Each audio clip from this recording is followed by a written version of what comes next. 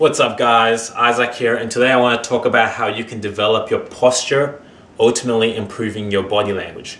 I'm getting a lot of requests from a lot of guys asking how can I get more charismatic, more confident body language, and I always tell them the same thing. You need to start off with your posture because that's the foundation, right? Once you have the foundation right, once you have a good foundation, you can add different layers and ultimately become the best version of yourself, become the most charismatic version of yourself, right?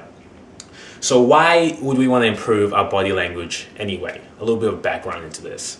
What you have to understand is when you're having a conversation with someone, when you're talking to a girl, when you're talking to a group of guys or whoever it may be, what's being conveyed more than your actual speaking, more than your actual language, is your body language, your sub-communication, your facial expressions, all these small nuanced things that we don't really think about that usually operate on the subconscious level. And the reason for this is because the part of the brain that's used to interpret language is more recently developed in the part of the brain that picks up on body language and sub-communication. Evidence of this is, how long does it take a kid to learn how to speak a language? By the time you're maybe age 5, you could probably learn how to speak a language proficiently, right? With some degree of proficiency. However, how long does it take a kid to be able to understand an angry facial expression or to understand when someone's sad? It doesn't take long, right? They can pick up on it, and no one teaches you these things. It's because it's deeply ingrained in us. So if you can master your body language, you're tapping into something that's deeper than just what you're saying, and people will be able to associate you with those positive characteristics that you want, the confidence and that demeanor. Okay, so what is good posture? A lot of us have bad posture, right? We're in the office typing like this, shoulders rolled forward, hunching, playing video games like this, watching our favorite TV shows like that, right? Like this. Shoulders rolled forward, kind of lazy, communicating, weakness, and all these things we don't want to communicate with ourselves. So good posture is, a way you can envision it is, there's a few things you can do. One of the things I like to do is I like to retract my scapula like this. So you pull your shoulders up and then retract them back, and you should feel a little bit of a tension in your back. You should feel like a little bit of a tension in your upper back, and that means you're doing it right. So that's the first step. Retract your scapula like that, get your chest out. And another cue that I use is when I'm talking to someone, right? I envision that there's like a line coming from my chin. If this line that's coming from my chin that's going straight out is not perfectly horizontal, or at least close to horizontal, then my body language is poor. Which means if the line's pointing down at the person like that, like a laser beam, right?